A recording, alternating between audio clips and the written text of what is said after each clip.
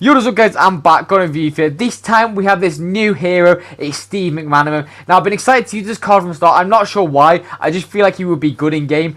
But we'll go through it then.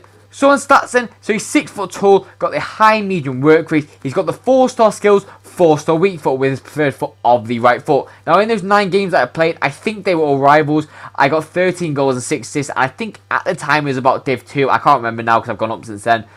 On alternate positions, he can play the right mid, the right wing, the cam, and the left mid. So he has got a nice variety. And since he's Prem, a lot of people will probably have their eyes on this card or want to use him since he's quite cheap as well. Now, on stats then, so you've got the 89 pace, the 77 shooting, the 84 passing, the 87 dribbling, and the 77 physical. So on paper, looks like quite a nice well-rounded card no matter where you play him. Now, on his chem stat, I'd go with the finisher just to boost up that agility and that finishing a little bit more, but I'll speak more about that after.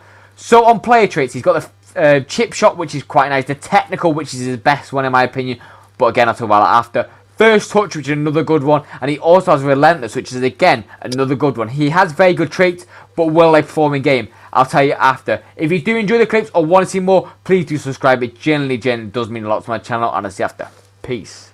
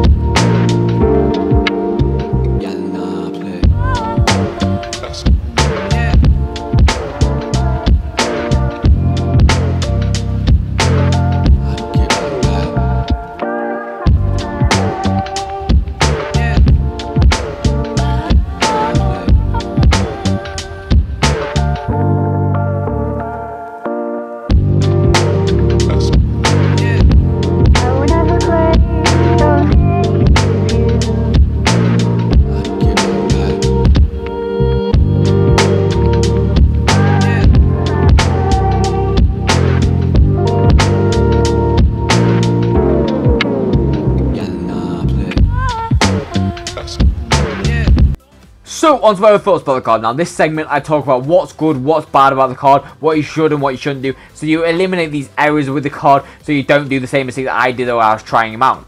So, first me kicking off is the 4-star, 4-star. Now, overall for this, really consistent. Obviously, I've not really utilised the best of skills yet. I don't really know what's the most overpowered 4-star skills. So you won't really see me doing too many skills. But it is there, no matter when you use them in the game.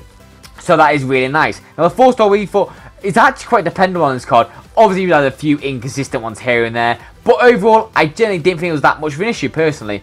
Now, the pace to me, especially with that technical dribbling style, is actually really good. The sprint speed especially, he would be able to get through and goal, and the defenders would really not be able to catch him at all, because a lot of the time it's switched where the acceleration is fast and the sprint speed is low. But this is the other way around, so he really does burst through and goal, and then when you get him through, I don't think he's getting caught by many. Now, the shoot for me, I was pleasantly caught off by this card. I didn't expect much from the finishing of this card. Maybe it'll change from person to person, but when you add the finisher chem style, that finishing goes really nice and very, very consistent. And I would honestly argue just as consistent as Berbatov when that was Berbatov's probably best attribute. Now, the attack positioning, maybe this is why the runs were so good through on goal, especially when you got like a De Bruyne player inside to passes through. Really, really good. He would get from goal on his own, slot through the gap, and then obviously he's got the finishing to score. I know it doesn't look like it, but this is why I do reviews. He doesn't look like he's good at shooting, but it actually really is, and I was pleasantly caught off guard. Now, the passing for me, it's not amazing, but it's not bad. It's good enough to play him wherever you feel like, really. And this is why I feel like he's got a lot of variety, because you could play him counter with that stamina, you could play him the left, you could play him the right, and you could obviously also play him up front.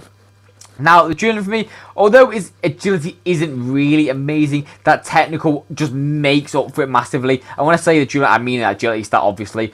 Overall, it didn't really have too many issues. When dribbling, especially if you hold the R1, he just glides through, especially in 6 foot tall. It just feels just like a cheat code, really. I don't really know how this card's this cheap. Maybe because people haven't used him, they just look at base stats. But overall, really good. The balance and the strength, one of his worst attributes. He's not very good at either of them, and he will get pushed off very, very easily. Now, next with me is his physical attributes. So he's got the 72 jumping and he's got the 66 head accuracy. So he's definitely not an aerial threat. I wouldn't recommend that at all. He's a more pass it to his feet and dribble with him kind of player. Or pass it off and then spray it off to someone else wide or something like that. He's a very good link-up man, really. Now, the stamina for me is one of his best attributes, especially since he has the relentless. So we can, I think it's the relentless is where, they're not tired at half time. He gets more stamina pretty much, which is really, really nice because he can just run pretty much the whole game then, and including extra time, which just makes it a really good card. Now, as I've already talked about, the strength is a little bit low, and that aggression, again, is a little bit low. I would want a little bit higher than that, just to hold off these big centre-backs.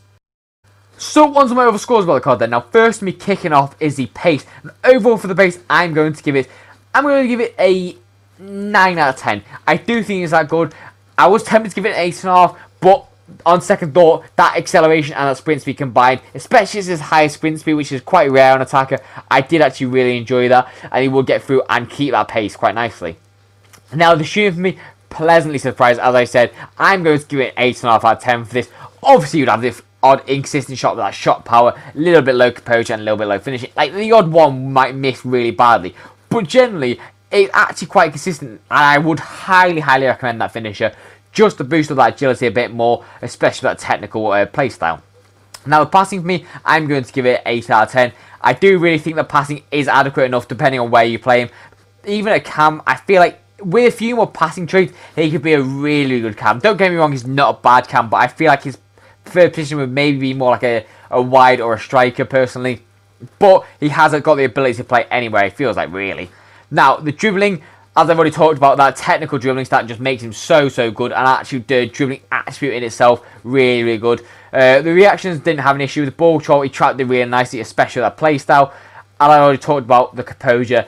It's not too bad, but it's not amazing. Now, the physicals for me, the one that matters most here is that stamina, and since he has that relentless as well, I'm going to give this a 8 out of 10 as well. It's a very consistent card overall, and honestly, I would argue he's better than Cole in my opinion, or close to Cole. They're very similar. Maybe Cole looks better on base stats, but in game, they're very similar cards. Maybe because that gold play style that Cole's got, it may edge him a little bit, but overall, it's very equal, should I say.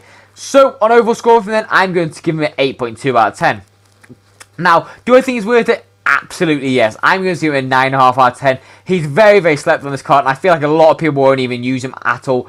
But if you can pick him, or you got a hero pack, you may be like, oh, it's an L. It's definitely not. If you've got like a cheap kind of team, or a few players that are a little bit meh, he would definitely fit in over them, and he's actually a really good surprising card in game. But that's all for my viewers. Always hope you enjoyed. If you did, please do subscribe. It generally does mean a lot. But I've got nothing more to say, so I'll see you in the next view, and peace out, guys.